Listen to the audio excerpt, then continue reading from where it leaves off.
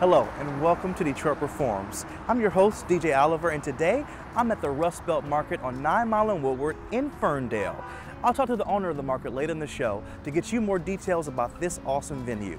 But first up is classically trained violinist who took the instrument to a new level by creating his own unique looping system. The system allows for him to be an all-live, one-man symphony. Here's Dixon's Violin.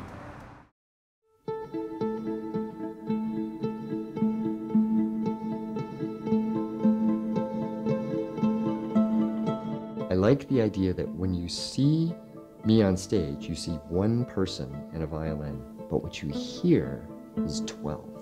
And there's something about that that I think is powerful.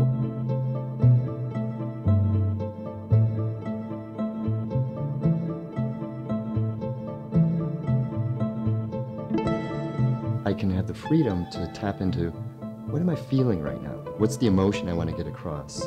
Okay, let's now create something that feels like that. My passion is to inspire people, and I think it's contagious. It's because I've been inspired by others. It wasn't until later that I realized, no, I'm in control of my life. Like, I'm at the steering wheel, and I can steer it wherever I want, and there's so many possibilities. And I want to encourage people to do that too. So when you hear my music, you're going to hear something you've never heard before. It's going to be wildly different. And also the way that I live my life is different than most people, and I want you to know you can do it too. It's very difficult to describe what I do. I like the phrase visionary violinist. I played classical music forever on a traditional acoustic violin, and now I use a 5-string electric violin. I found that guitar players use their feet. I never knew this before. They have all these gizmos and doodads at their feet that they're using to give themselves different effects. And I thought, well, I wonder if I could plug my violin, my electric violin, into those toys. And yes, you can. I developed a system now using a laptop and foot pedals and my own programming to allow me to sound like many of me at the same time. Generally, I'm using 2 sets of tools to give me more options for my music. One of them are effects. So when you normally play a violin, it sounds like that, whereas I can also add like an echo effect. So an echo effect, or I can pluck,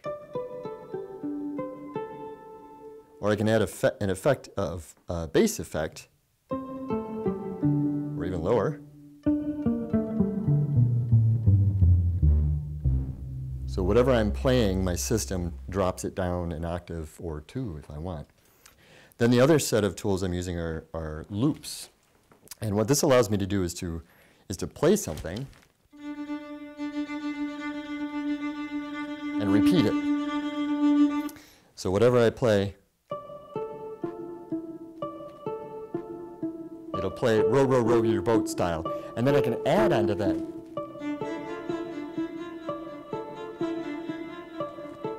There were 2 levels.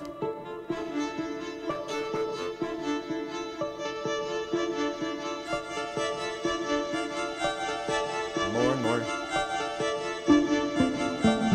I love the variety that I have at my disposal. The violin itself is already a very flexible instrument. Violin is used in all kinds of styles of music. Then I've created my toys at my feet to give me even more flexibility for the moods that I can explore. And so there are moments that are, beautiful and pretty, and then there are moments that are angry. Just rawr.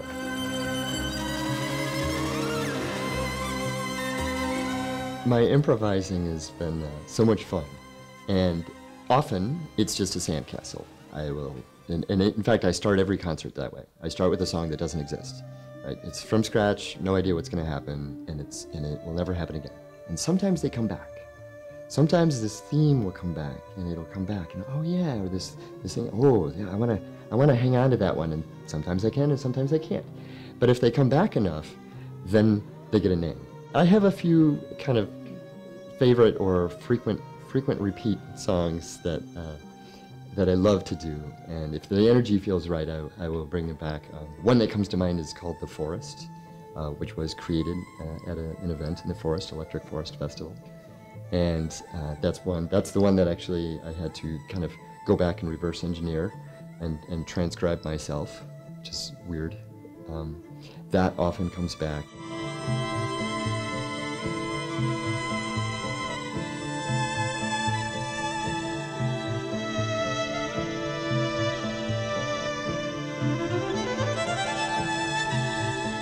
There's a song called Jade Dragon that is the title track on their latest CD, and My Love inspired that.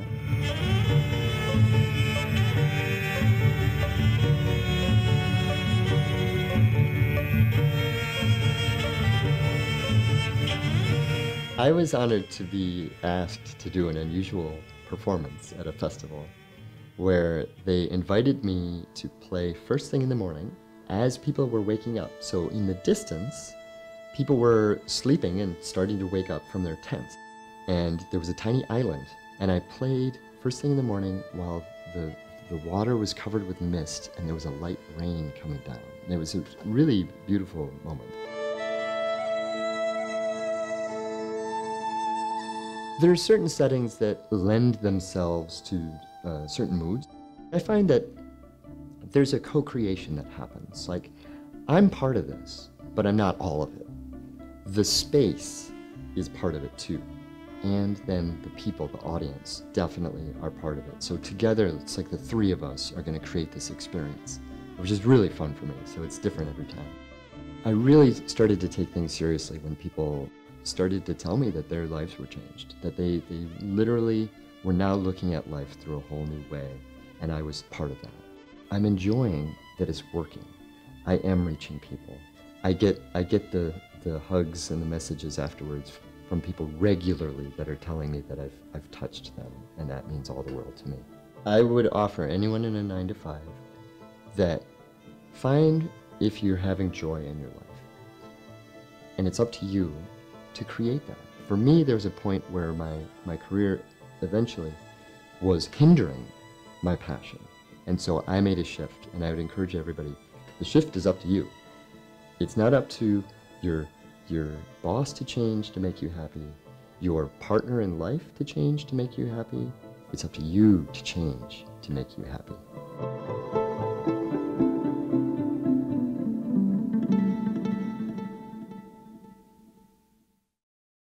You can learn more about Dixon's violin as well as all the artists we feature on DetroitPerforms.org.